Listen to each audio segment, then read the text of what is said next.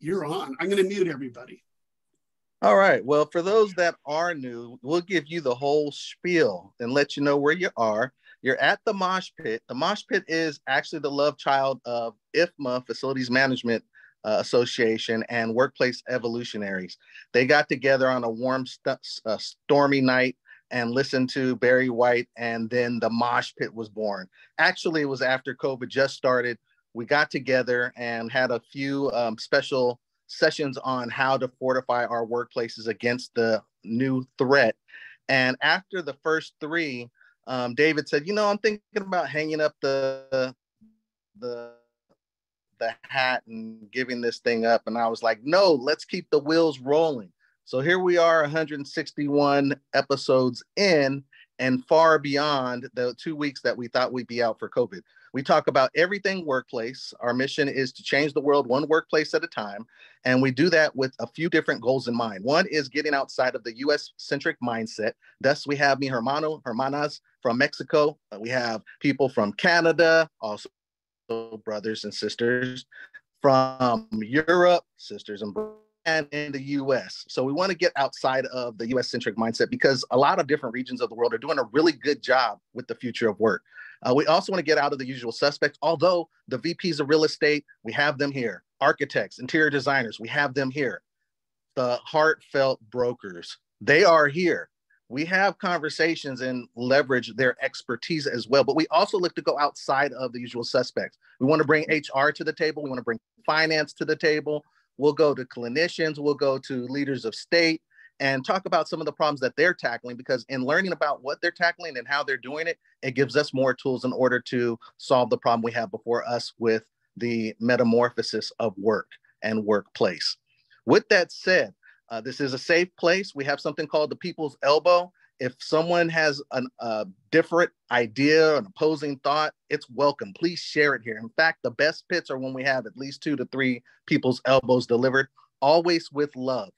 Other than that, pay attention to the chat, because a lot of our pit members are authors, very distinguished, a lot of experience. You'll find a lot of resources in the chat. I'm going to save those and revisit, guarantee. You will leave one new pearl of wisdom.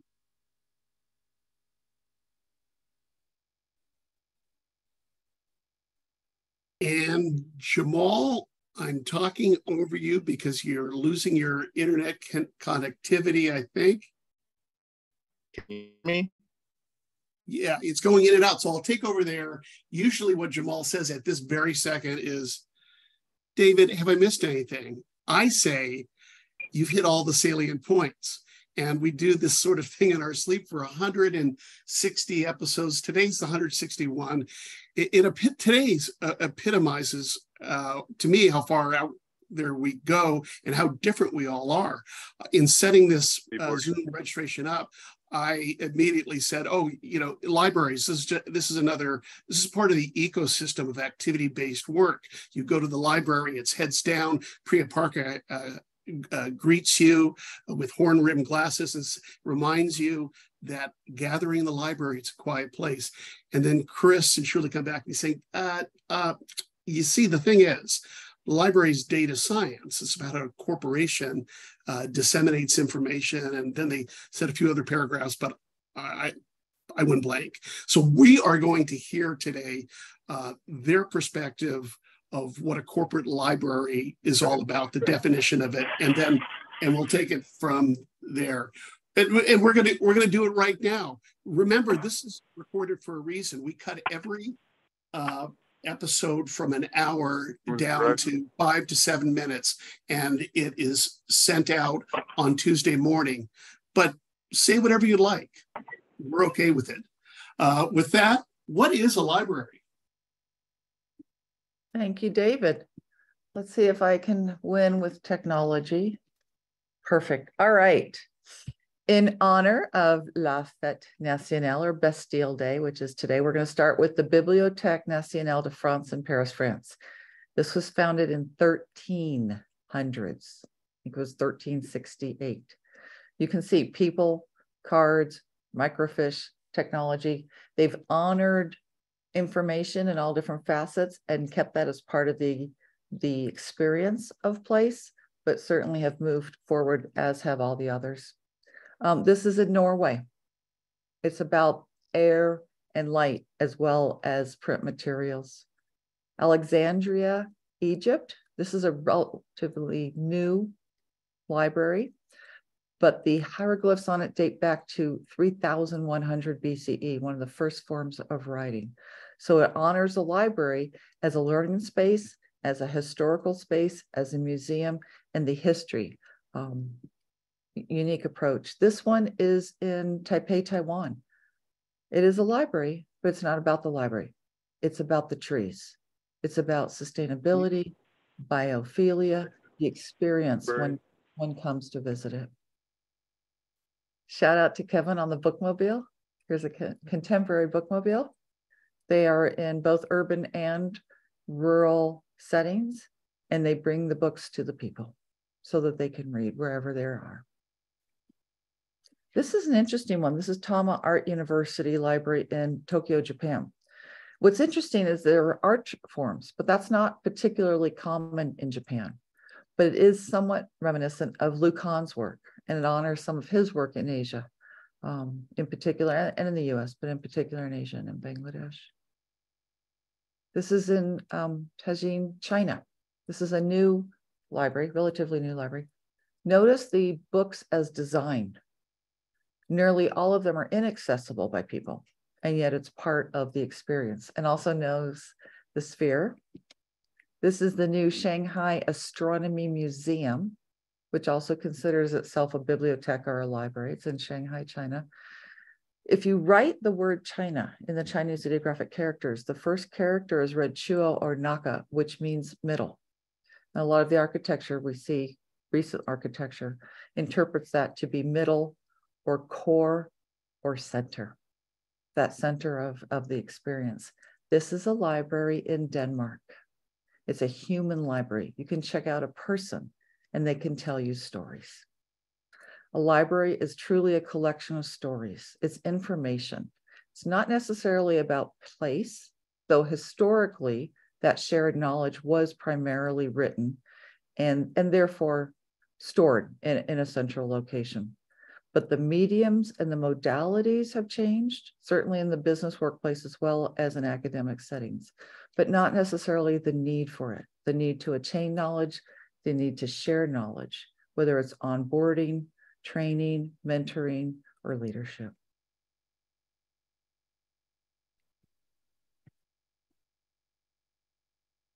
So what do you think? Oh, Shuli, I forgot if that was the last slide or not. And I'll yes, it is. Jump right in. Or David and Jamal, should I let someone else jump in first? I can be. No, you two are basically, Jamal and I are like flies on the wall right now, and everybody else are like a Wonder Woman's cat. I mean, we're just looking, we're waiting, getting ready. Yeah. So thanks for putting this together, and I am in a stolen bookmobile right now that I stole just for this.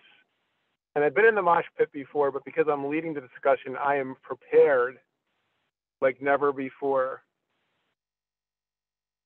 for anything that may happen. And when Shuli and I talked the other day, I think we agreed, and I had my daughter, who's 6 inches to my right, look up the dictionary definition of a library for me, and it does mention books. And the root of the word is books, but it's really about people, information, technology, perhaps space, perhaps not. And I think one way to think of it is, information being pushed, being available, being curated. Libraries are socially constructed, so you can't say a library does not push information. It does, merely by deciding what's in the collection or which databases it subscribes to. So, but I think the definition of a library, I think it's worth it to think about it conceptually. But in the end, the takeaway from today is, what can we do for our workplace? And if it's a library hybrid with something else, that's fine. So I think it's good to probe the concept, but more to deconstruct it rather than to have some dogma about what your library would be at your workplace. And so this, coming off of what Shuli said, with the addition of, I believe there's a liquor store near me called the Wine Library. We should add that in there too. To think of today as the library as a tool, and I'm getting a little ahead of myself, but one way to think of it is not, oh, we need to have a library. We need to, whether it's books, chairs, people, wine, is we have these challenges and opportunities in our organization. How can a library help solve them? Like almost like a parlor game. So I think if you take what I said and then what Shuli kicked us off with some awesome images, and the French Revolution was maybe the first mosh pit in history, then I think we're set up for a good conversation here. And Shuli and I want to learn and listen way more than we talk and quote unquote teach. Yeah, very cool. Why don't we set them up into a couple of threads, and people can grab onto any one of the ropes that interest them. So the data science, the different ways, frequencies transfer information, a corporation using it that way. That's A. B, what I love, my confirmation bias, library is a cool, quiet place. Rules are understood. So when an extrovert even wants to go heads down, you don't have to be Susan Cain, right? You can be an obnoxious salesperson, but you walk into the library and you understand, and you look around like 10 libraries in New York City. It's just like you're thrown back 150 years, and they're warm and inviting, right? Very cool stuff. Well, besides data science and the library as kind of that place, that node, what else, Chris, would be a thread for us to talk about? I think Shuli suggested it with the Chinese etymology and center, and I think connective tissue. And I think to talk about a university library in particular, universities are so sprawling, they're so decentralized, and we could have a conversation whether UC Berkeley is more decentralized than the Coca-Cola company, but they're decentralized, and libraries are connective, especially inherently, but also I think of library staff, where if whoever would run the library at a company looks at the library's collections and activities as a way to bring people together, either in general, just socially and see what happens, or around a topic. And don't get me wrong, right? Oh, we're gonna have a Friday brown bag. Some of these things might crash, but how can the library, from its central vantage point, where it's got an understanding of the needs and the opportunities of the organization more than most do, how can it identify opportunities to bring people together? And so I think center or connection is one. So we'll say ideas, center or connection, and then maybe we say flexible third space to be democratically wielded as one once. I don't, but those are just off the top of my head. And if I could add to that, contrasting university libraries, where Chris and I have done a lot of our work, versus the public libraries versus corporate libraries. The public libraries did have a tradition of quiet and of elegance and of gargoyles and lions, so that the procession, the threshold going into that did change that feeling, the sense of belonging there. But libraries in the campus settings for at least 20 years really haven't even been called libraries anymore. They're called learning commons or academic commons. And they have a focus on connection for students and community to the content. But that learning commons meant the math center was there as well. The writing centers were there as well. The technology support and the help desks were also there. Archivals, if there were art museums as part of a campus, some of the archival work might have taken place there. So it has transformed into that learning commons. It's also been it's juxtaposed with the social engagement, the social commons, the social engagement spaces that universities have created, those areas where you have the food and the food service, although we're starting to see a lot more, at least the coffee shops, with the food service also joining in with that academic. So Academically, libraries have completely transformed into an academic space and a social space, sometimes combined, but very often separate, compared to the workplace libraries, which it's also called the library, but it's such a completely different concept. A lot of the libraries that are being created in the workplace are because they want to get a WELL AP, if they want to, or the WELL certification, which basically mandates having something, or if they recognize the need to have print materials as a form of mentoring or a resource. So it's a very different criteria. And Shuli, I would jump in on that and say, you know, when I did a library project last year at Michigan State, and I had sort of gotten into like, the collections or whatever. It's really about the space. And I realized in doing that project that the collection still really matters, not just to the very professionalized librarians, but if you're in an organization where information matters. And I think that will remain true even in an age of AI. How can the collection be leveraged to make that third space, that connective space, the learning commons more powerful? Yeah, so I'm not trying to talk out of both sides of my mouth. I just think it's a deconstruction, right? And then pieces to work with. Yeah, excellent point. This is kind of like a he said, she said. Since Chris and I have spent so much time on campuses, that I'd say in the past 5 years, most of the schools that I've worked with, no longer, past 10 years of schools I've worked with, they'll actually think of the human. We walk in through a gate, right? And the gate count says a person has entered into the library. But we have all of this information on the equivalent of the gate counts, the check-ins and check-outs on the books themselves. And most institutions are looking at the books themselves and looking at which ones are high volume for use, for checkout in print form. And that's really what's driving what stays on the campus and what goes on campus. And you just put a little bus out there that goes back and forth once and twice a day. So you can reserve something and it's brought onto the campus for the student.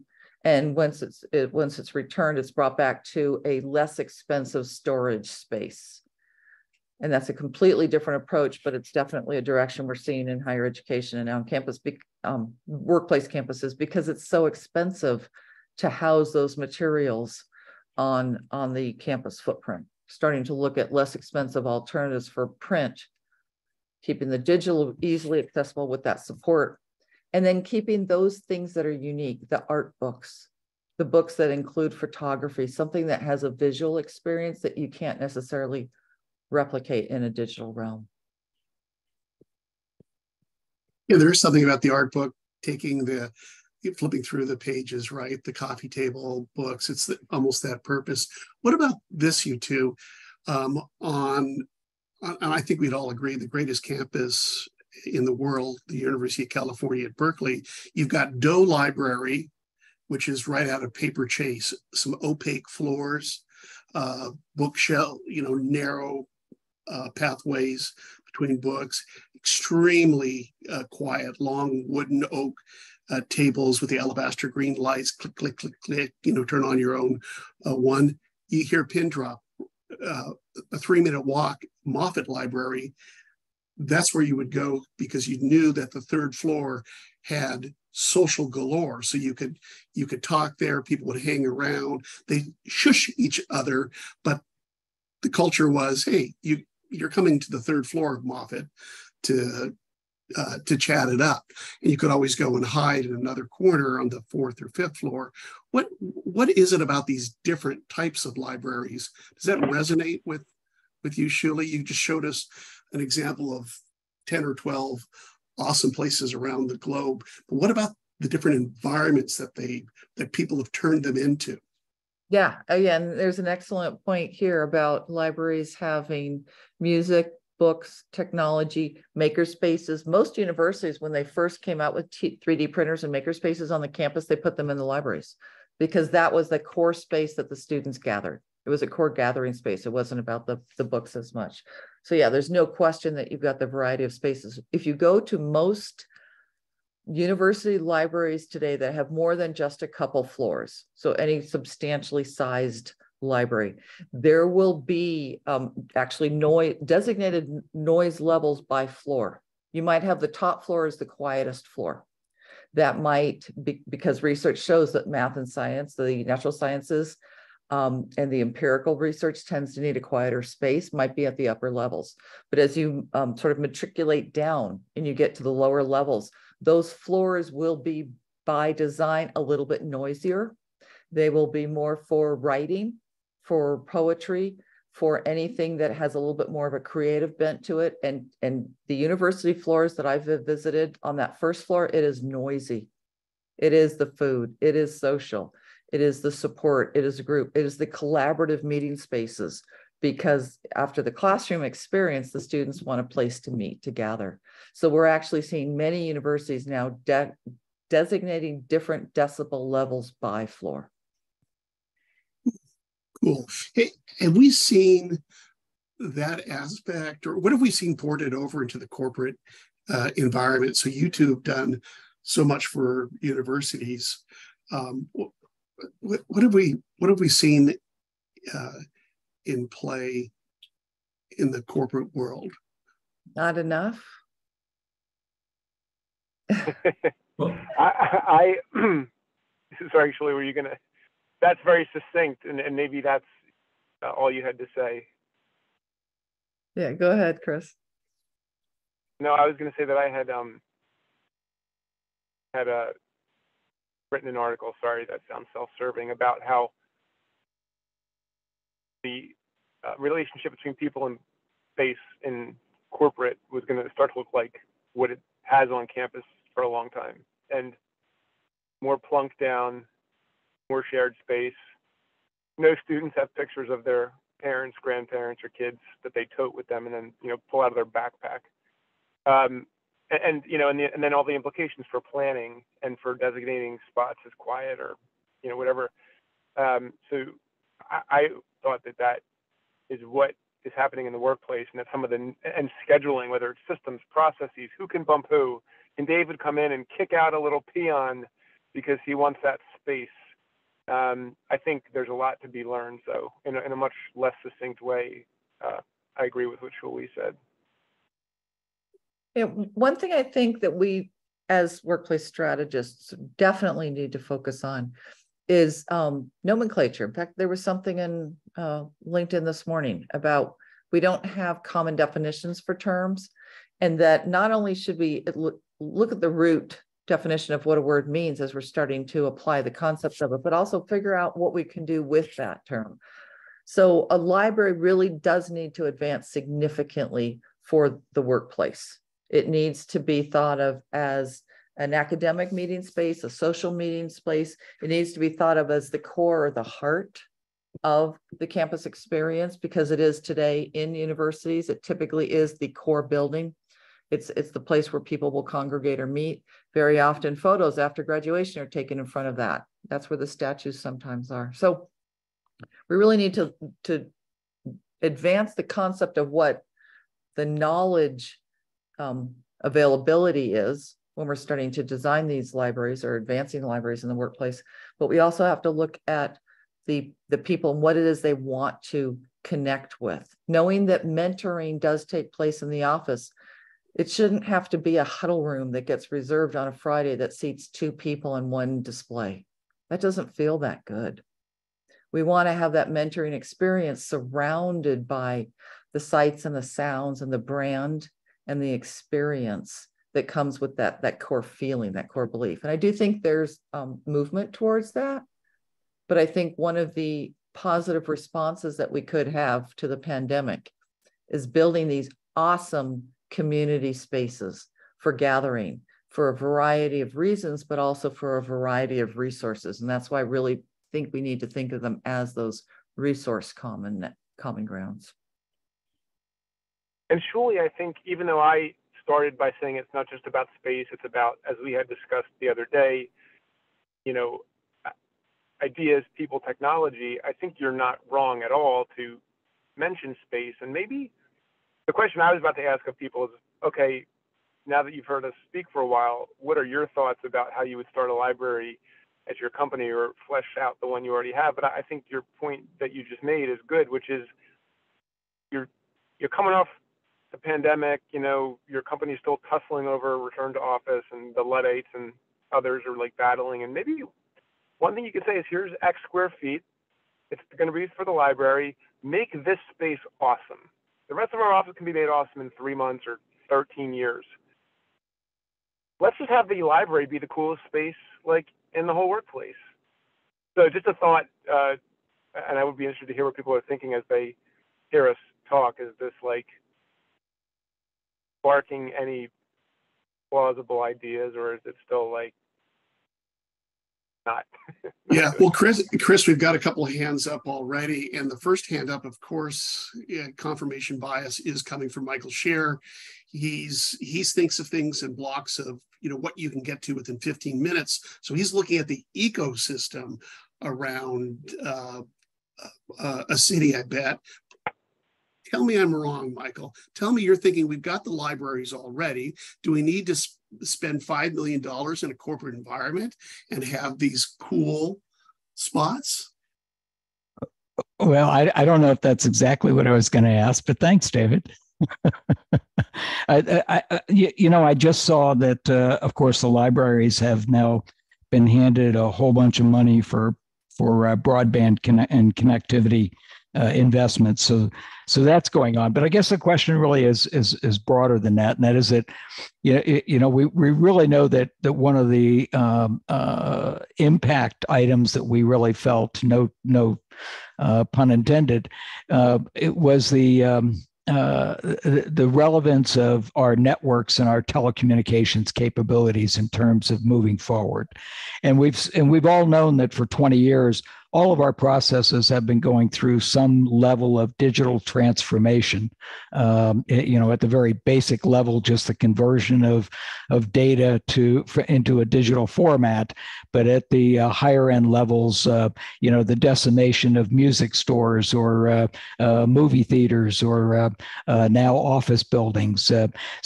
We see how powerful these technologies are, and in the area of the libraries, because the common location, the function, and I'm kind of referring to a lot to the public libraries. I'm hearing from those that I deal with in the broadband investment areas, the efforts to try to capitalize on digital transformation in multiple domains. So it's not just the library, but it's recognizing that, hey, digital classrooms are something that we need because we really need to promote ongoing education and opportunities for people in the workforce. Telehealth clinics as part of a integration element in public libraries is something that's being experimented with. So I'm kind of wondering, from your vantage point, are you seeing kind of a gathering of these forces and services into an architectural design, into a community design that really kind of says, hey, this is a new frontier for us in this area?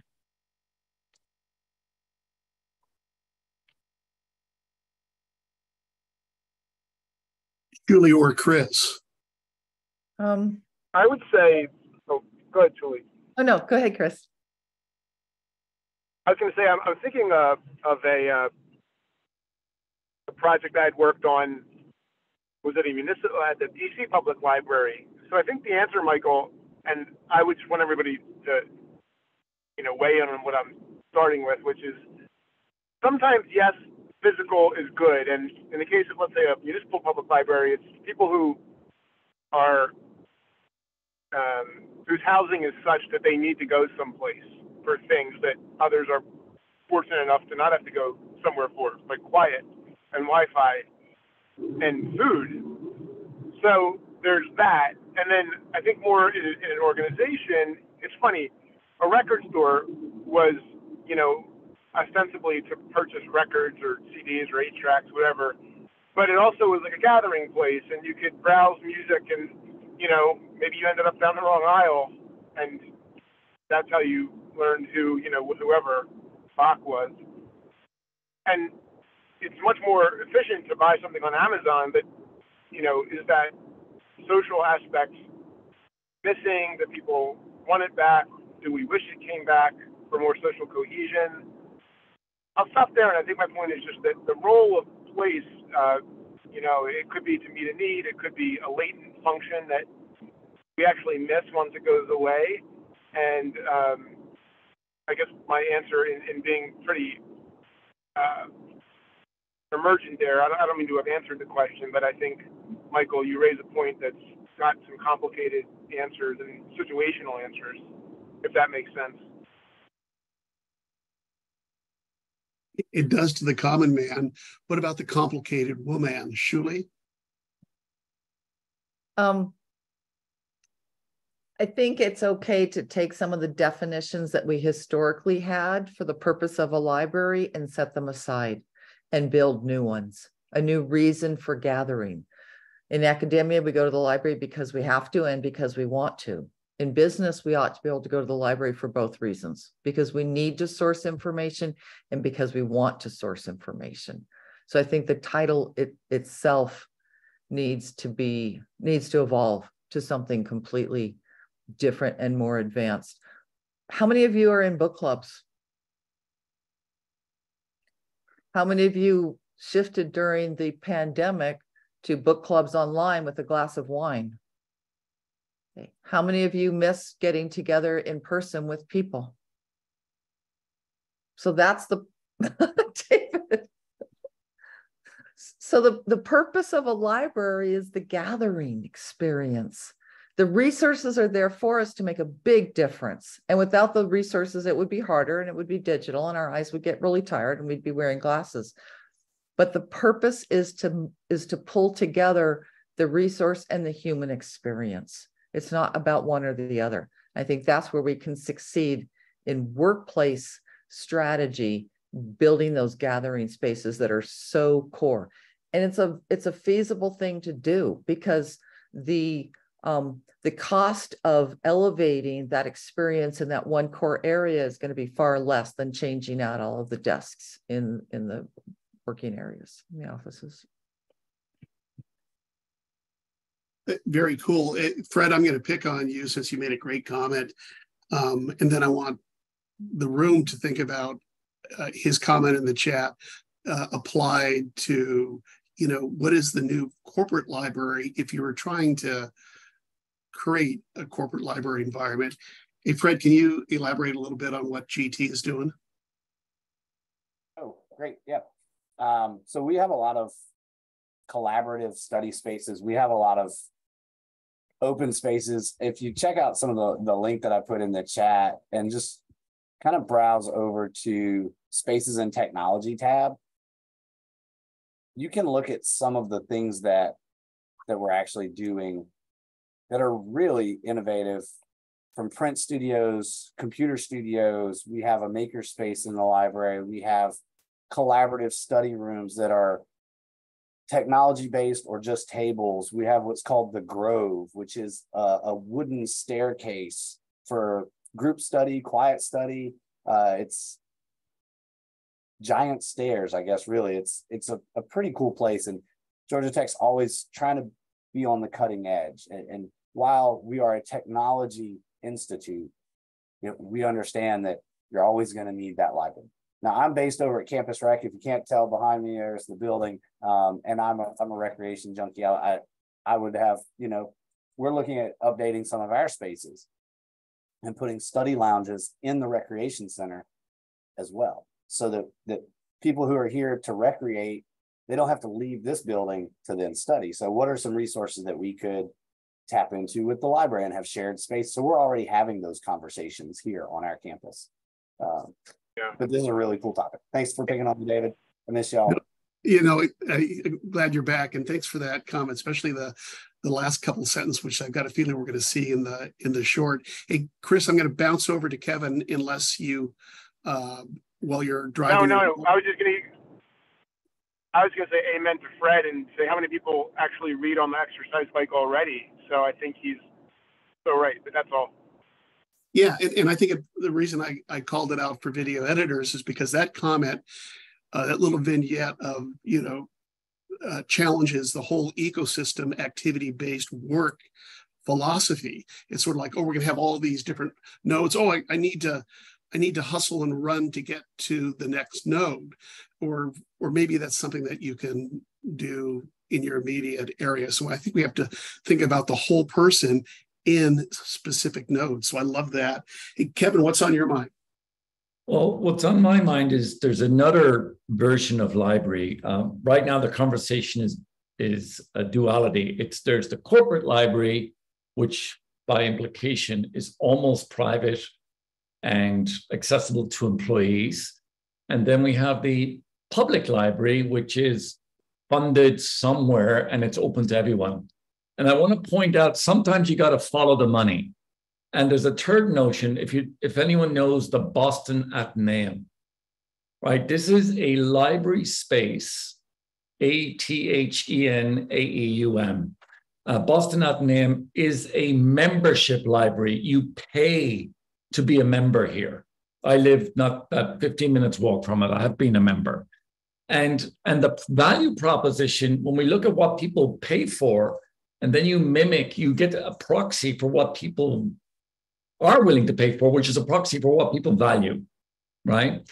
So the Boston Athenaeum, go to their website. It is a beautiful space, right? And that's what they promise. They promise a peaceful space, a beautiful space that members can meet in.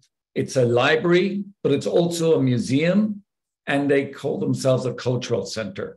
And I think, so that's one statement, follow the money.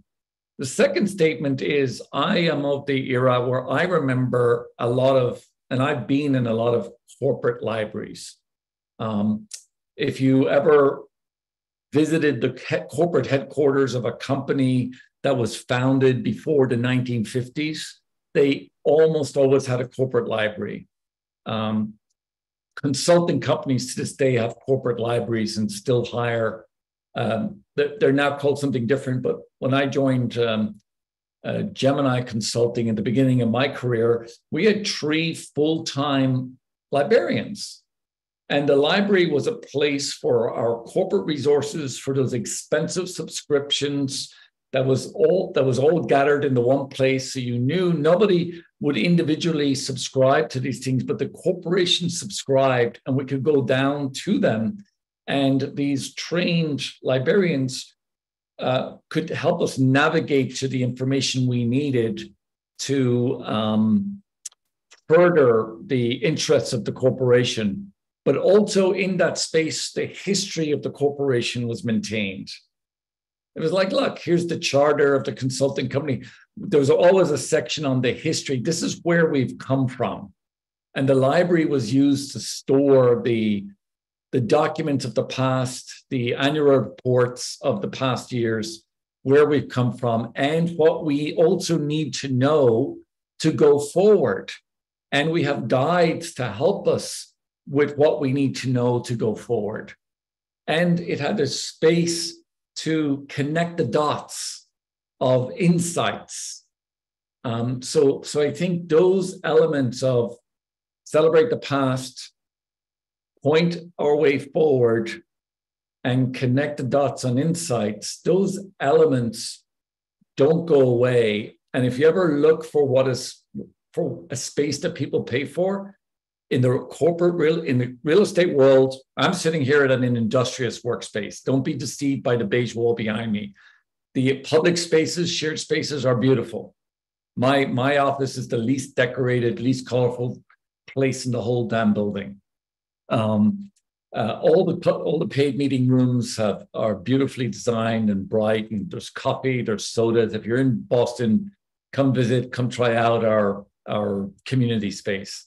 There are gathering spaces, there's couches, there's books that are sitting there. Nobody's ever going to read the books, but they're books as decoration. In old libraries, when I was studying, books acted as insulation, meaning it kept the place warm and it kept the sound out. So I want to go back to this idea that as we think about the co-working space, we're thinking about gathering spaces and we're thinking about community spaces.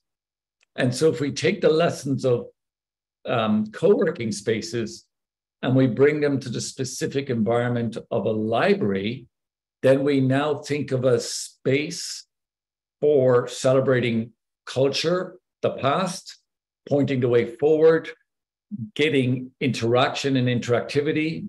And I'll close by pointing out that the Boston Public Library, just a few blocks away from me. In the street level entry to it, they now host recordings. There's a studio built there. Forget talking in the library. They're now broadcasting from the damn place. There's a studio there for public radio, and they record radio shows. And it's one of the few places you can go to in Boston that if you want to see the governor of Massachusetts being interviewed in person, you can see him right there, and other public figures. And it also celebrates authors. It celebrates community thought leaders. It celebrates diverse ideas. It's a gathering place for ideas and dissemination of ideas. And I think we can't lose sight of that primary function. It wasn't to be selfish and go and educate ourselves. It's to curate and gather what is relevant to the community around us. And to amplify those insights and gatherings around what's relevant. And I think we shouldn't lose track of those in a beautiful space. And we shouldn't lose track of those fundamental elements.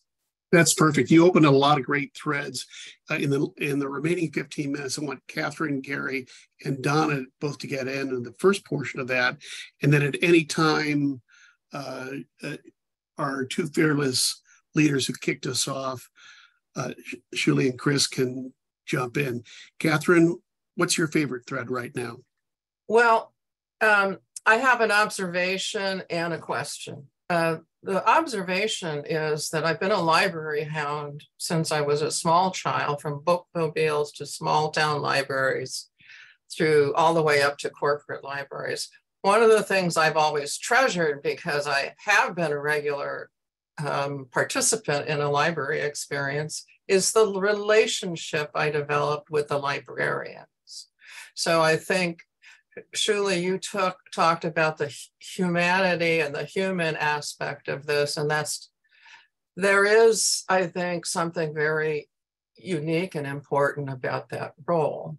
The question I have has to do with the discussion around the issues around hybrid work, and would some kind of corporate library, as it were, workplace space, be something that is unique and of value that brings people back to the office? I think the dialogue around that is, oh, great, I'm going to get up and drive and go to a cubicle somewhere. If there is unique resources like the varied concept we've talked about with the library, even a way to access mentoring, perhaps, do you think that this would bring in sort of a new way to unfold how the workplace could be more valuable to people?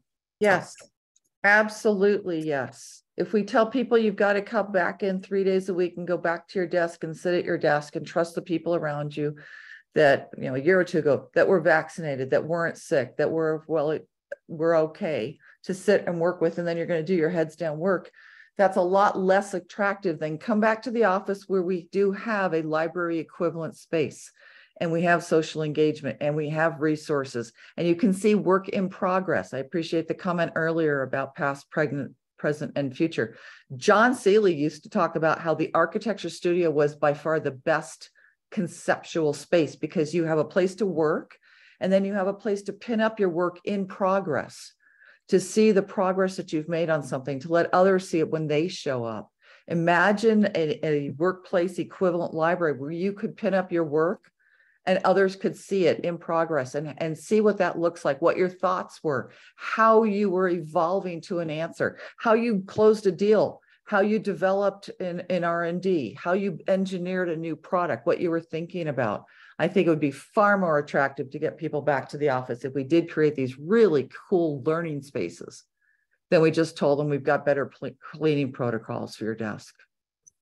I love that. You know what I heard, Shuli, or what I imagine as you're speaking, besides the fact that the video editor is going to capture part of that, is the idea of a tactile Slack.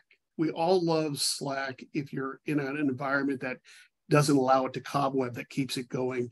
The Mosh Pit started a great one 1.5 years ago, but there's only so much time and energy, and it cobwebs, of course, like many of them do.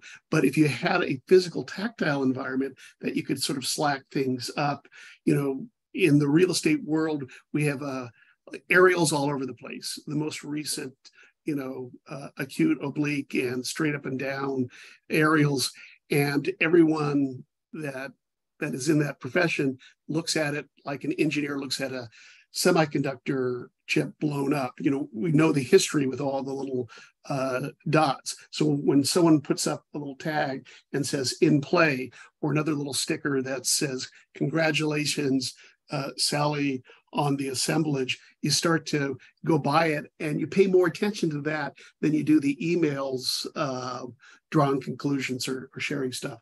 I really like that idea of a library. Gary, what's on your mind? I think Donna was before me. Huh? No, okay. I just want to applaud, really echo what Kevin and Catherine both recognized in the role of librarians. So these are beautiful spaces, places that keep evolving in terms of their functions, and moving from artifacts to technologies, they'll keep changing. But I'm really curious, what are we doing to replace the value and benefit of librarians? I can't tell you the number of times I went in with a question or a topic or a line of inquiry and came out after talking to a librarian with a totally different worldview on that subject. AI is not going to replace it because it's providing answers. The librarians just pose questions and kept reshaping the query itself. So what are you seeing in terms of librarians going away, and what's replacing what really is a beautiful curation experience? I would jump in, and this is Chris, and getting better reception this way. I think you're totally right. I think librarians are more important now, and certainly at universities, they need to throw a few more bucks their way. But to your point, thinking about how to maximize the impact of these librarians, first, they're helping us discover things accidentally. And I think the accidental discovery of information is important to preserve in a world of algorithms. And also, I think all this goes to what kind of company you have. So I was going to say, libraries could be good if they can engender collaboration, or a librarian can be good if they can really help you think in ways that are novel. And then that begs the question, what kind of company do you have? How do you create your jobs and your teams so that those things actually are important, thus giving an opening for the librarian to matter. So I think if you're a crappy company, then you're going to have a crappy library.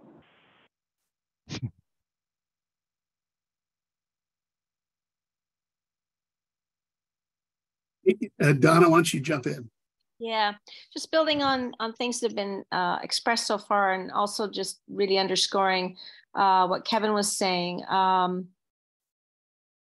In terms of bridge building, it's sounding like there's some potential opportunity for also building on good stuff happening in those campuses where cool stuff's happening, as Shuli was describing.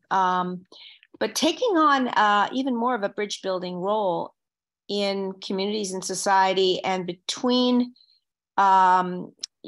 sectors and so that sort of got me thinking. And you know what? I wasn't even sure I could show up today, or whether this was one that I would have much to say about. But the thing that I particularly, interested, as you all know, is the bridge building that we need to do, and the order of change that everybody is going through, and the thinking about learning ecosystems, all different ways of learning. And I think part of what we've been wrestling with is seeing placemaking, places, as a way that people can touch down in all kinds of different places in multimodal ways to connect, to learn, to collaborate, to be creative and innovative. And we also know that not everybody reads as much these days. So looking at multimodal ways of bridging and bringing learning to life and bringing books to life and using technology. And you may have seen that, I don't know if you folks heard of the Human Library. I put it in the chat. And has anybody here heard of the Human Library?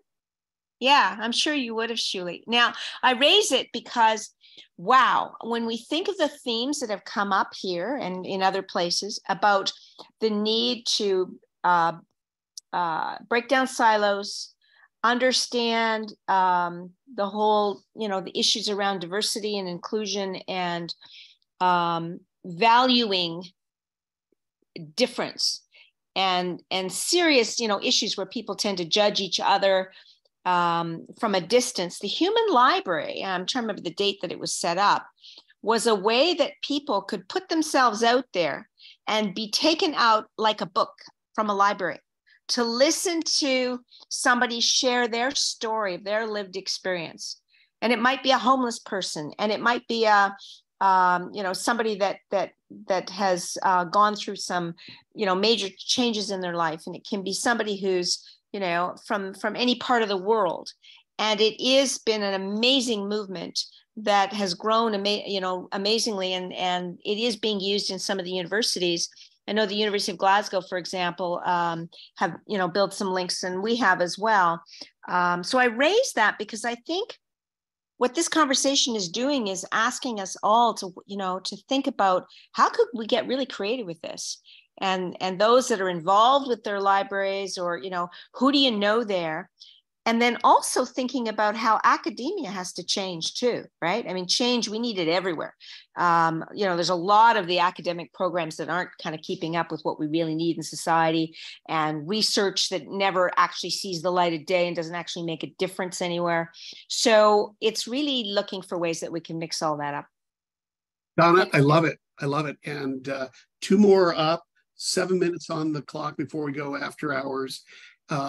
Elena, First, missed you all so much. David and Jamal know, but I had a really big bout with COVID, our first one, but it was really quite severe. And then a virus for 2 snuck in on the coattails. So it's just, it's been a tough little few weeks, but very good to hear you all. So thank you for having me. Well, we're glad you're back. And I want to let you know what I'm dropping in the chat, if you can see your screen, is the 18-minute video edited from Mosh Pit number 62, Complex Systems. I don't know, Elaine, if that rings a bell with you. Oh, for sure. Was I at that one? Yeah, thank you for leading it. You Grammarly go. That hour and a half was cut into 18 minutes. So I thought you did a spectacular job with that. And seeing your name, I decided I pulled it down from the YouTube. So what's on your mind?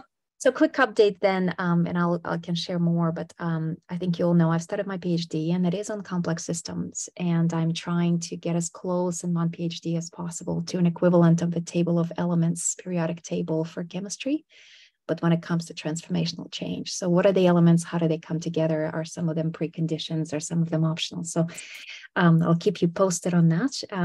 But yes, complex systems are very, very close to my heart. Look, there's one thing that I shared in the chat, and that is from one of my favorite podcasts, 99% Invisible. If you haven't come across them, they're great. They pretty much take things, design things in everyday life we take for granted, and unpack them.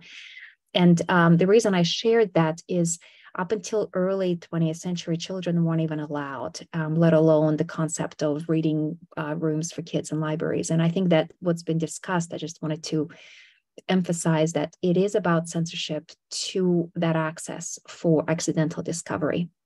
So I'm really interested in questions of what should we be discovering? Who is currently somehow disallowed from that discovery? And how do the libraries of today and tomorrow break that down, just like libraries have broken down these other barriers? But also in the spirit of knowing me, a couple of gentle people's elbows. And Donna just introduced that people just aren't reading as much. And we're seeing this as an intergenerational shift as well. We all agree, who knows me well, that I'm 76 on the inside. So I appreciate that I'm a bit uncool with these things, but I will acknowledge that new formats. I actually listen to about 55 books a year, and I only read about 12. So I'm all for new formats and all of that kind of thing. But I do think that when we talk about discovery, we have to somehow find ways to consciously counteract this desire for just tiny snippets. We're all trained on a 15-minute video. And if you haven't grabbed me in 15 minutes, if that in 15 seconds, if that is the logic, nobody would get through Tolstoy, right? It took me the first 4 hours to even get interested in some of that stuff, right?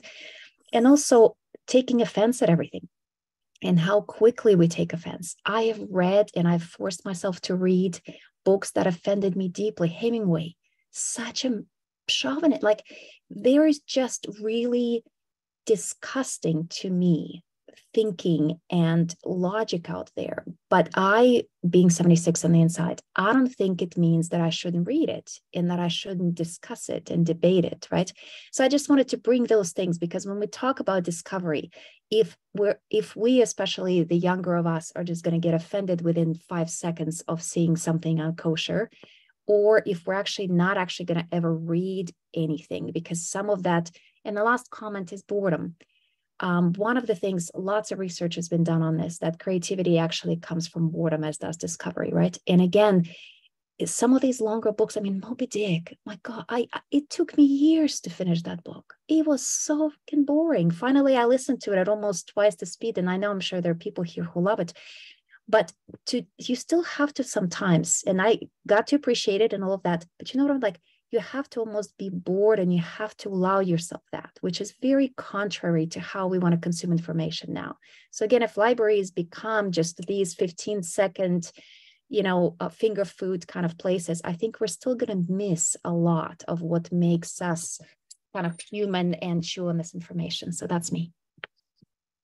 That is great. That is the irony of someone who spent the first 16 years learning on the planet in Russia, talking about, how you have to eventually revealing you have to allow yourself to be boring, because anyone who's tried to dive into anything written, the top pretty much 100 any Russian author is not unbelievable, no. unbelievable. The pain and suffering, what it takes to get through it, and the anguish of talking about discontent and loss and the identity of a self. It goes on forever. Incredible. We'll get to that irony later, but right now, with 2 minutes left, we're about to go to Lori. We're going to keep on going until dawn. We're not going to stop today, but we are going to pause for a moment and thank Shuli. If we can do a little golf clap, everyone, we're going to raise our hands and thank Shuli and Chris for taking us to the library. I love it. Well done. Wait a minute. I had a hand raised. Lori, get back here. You're going to have to follow both the Russian intellectual trained and my grazie, thank you. What was on your mind? As you unmute yourself, because perfect. Thank you. Didn't realize I was on mute. Okay. So hi, everyone. I'm Lori Rothenberg. So I think a number of these points are really interesting on the library. For the collaboration point, I feel like the library needs to offer a perspective a little bit different than the other collaboration points within our offices that we're pushing as collaborative, right? It needs to be somewhat distinct, because we're saying our cafeterias are collaborative, our pantries are, our hallways are, right? We're trying to push all these different areas. So I really like the idea of the knowledge sharing and the source of information, especially as companies have so much more turnover. You lose a lot of that institutional knowledge. And so to have something where it's a source of that institutional knowledge, there's lots of projects. Once the person leaves the company, it just is gone forever, right? And you don't have those emails, you don't have those, whatever, closing binders, whatever it is, the old documentation. So I think that having a place like that is really useful. And I really liked what folks were saying about the different multimodal education, because I know for me, when I read the newspaper online, you're directed really towards certain types of information. But if I have a newspaper, for example, in paper format, I find things that I wouldn't have read otherwise. And I think that if we have colleagues that can wander around a room or a space and be able to get information, it's a different type of those random connections that we have with people, but instead it's random connections with information. So anyway, but I thought that Hey, those were... Lori, great point. You work at a company that's been around for almost 200 years. Yeah. I've got to think in the 1950s, they had libraries that were sacred. Are you aware of what Pfizer may have at Hudson Yards or elsewhere? Well, so we have an archive system where everything gets shipped off to Michigan, right? And nobody really does it anymore because everything's now digital. And then if somebody leaves the company, retires or whatever, you have to download it. And then only some people have the link, and then they change over, from SharePoint to Box or whatever other program it is. And then that information is essentially lost. Or it's an archive and it takes a very long time to get that information. So it's very helpful to have something where even if you would need somebody like a librarian or somebody who's a knowledge management expert to have that and be able to access that information. One other thing that we have done is similar to the idea of getting that history. We have an exhibit that kind of goes through the history of COVID, and it's to try to give the history of the company for people to walk through. So it's a little bit like that. So I don't know. And then, I think back a few weeks ago, you had the discussion on why people are coming to the office, and it's for focus. I mean, that's all I keep hearing from people about them wanting the breakout rooms and the quiet areas. So I do think that we can't abandon that benefit of the library as well. So yeah, I wonder if that's something that your workplace team is thinking about. How do we expand either the library or the attributes that we talked about today that a library has? Yeah, I mean, we have an increasingly extensive online learning program, but it's all online, right? So, thinking about it in the physical sense, right? It's, beginning conversations on that. Very cool. Fred, again, so glad you're back in the pit. What's on your mind? It's been a minute, man. It has been a minute. I've been really slammed at work and doing a lot of project stuff here at Campus Rec and getting our facility ready for fall semester. So, so Lori, I hope I'm not butchering your name horribly. I say it, Lori. So I'm from Jersey. Okay, great. So. To your point about workplaces incorporating collaborative space, I think where workplace teams may have room for improvement is envisioning these as intentional spaces. Right now, they all seem very generic. While they're quiet spaces or collaborative spaces, if we could theme them around, intellectual space and add these areas in that are intentionally designed to provide that thought-provoking element. That the library, for instance, that is a great intentional space. And I forget who it was earlier that talked about, making the corporate library more accessible, bringing it back in. So I really appreciated that. That made me think of that, let's build it intentionally around this. And then in the chat too, Connie says many libraries that curate the experience around themes and stuff. We could do the same thing in workplace when we're designing our spaces and be very intentional about, and I think I'm painting with a very broad brush, mind you, very broad brush. I think a lot of organizations are just trying to do something generic and basic that they hear their employees want these collaborative spaces, but they don't know how to do it in intentional ways. I think more information from employees would be a great starting point to get that. Like, what kind of collaborative space do you want? Do you want a space with a coffee maker, or do you want a space with a smart board? Or do you want a space with very dim lights? And like getting that information back so we can know what to do for our employees in workplace. That was kind of what I had, David. Yeah, it's great to be back. I missed everybody in the pit. It's great to see so many wonderful faces.